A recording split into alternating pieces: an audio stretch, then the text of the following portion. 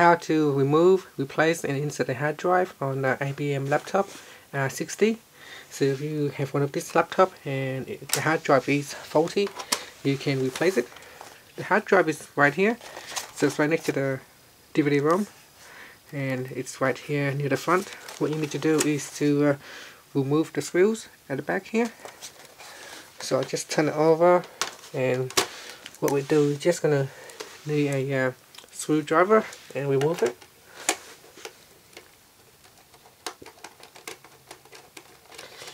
So take out the screws, then we're gonna pull out this piece, and then we just pull out the hard drive. Once the hard drive is removed, you need to unscrew this bit here, this 4. So we need to remove the caddy.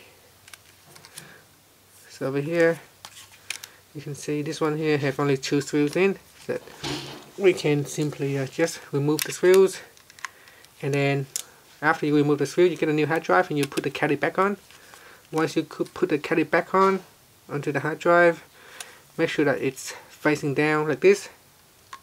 So this part is facing down and the caddy is on the top, and we're just going to push it right in.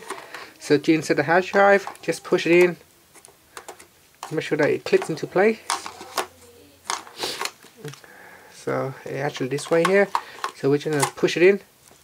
Once you can push it in and everything clicks into place, like so, then we can put this cap back on. So it depends on the caddy that you have.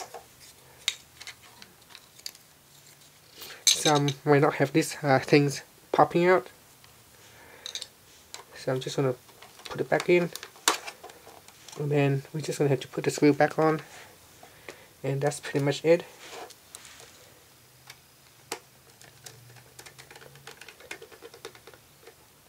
And that's how you can remove and insert the hard drive on the IBM R60. Thank you for watching this video.